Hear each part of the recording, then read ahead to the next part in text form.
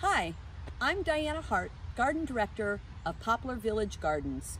Welcome to our garden. I have lived and worked in the Poplar neighborhood for over 27 years, operating On Broadway Daycare out of my home. As a permaculture gardener, I know how important it is to live in harmony with nature. I have had gardens on this property for over 2 decades. In 2014, I took the Allen County Extension Office's Master Gardener course, followed by the Urban Agriculture Certificate course in 2019.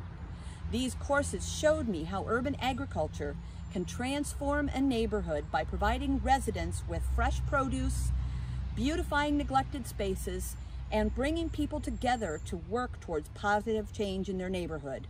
This was the beginning of Poplar Village Gardens. The Poplar neighborhood's northern border is the railroad tracks that crosses the land between Broadway and Fairfield, with the southern border being Creighton Avenue. There hasn't been active neighborhood association in years. Since I moved here in 1990, many houses and buildings have been demolished, leaving neglected lots that attract garbage, vandalism, and crime. The individuals that do care about the neighborhood lack the cohesion to make a significant impact. Our mission with Poplar Village Gardens is to build community by growing food together. The established gardens on the property include 22 raised beds, 4 corn mounds, 8 mature food trees, 6 beehives, 32 squash and melon mounds, 10 hazelnut trees, and 29 containers growing vegetables. Last year alone, without volunteer help, we were able to serve over 3,000 individual meals to children in the daycare with items that were from the garden, but with much of the fruit in the orchard going unharvested without a team. We needed a community.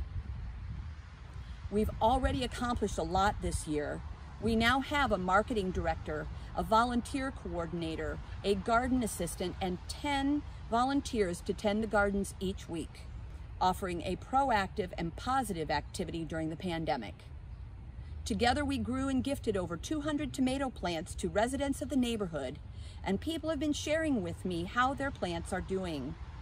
In 2018, I purchased 6 additional neglected lots on Minor Street and have installed 15 fruit tree guilds and 100 feet of wildlife hedge. We also purchased 4 additional lots in the neighborhood that will be developed into micro gardens. Residents have begun to receive weekly shares of the harvest. Since June 1st, we have been donating 5 to 10 pounds of fresh produce and live plants to the St. Patrick's Food Bank, providing much needed green vegetables to food insecure families. Ultimately, we'll be gifting hundreds of pounds of high quality produce to the community. We plan on hosting seasonal parties, educational workshops, and work days to bring the community together.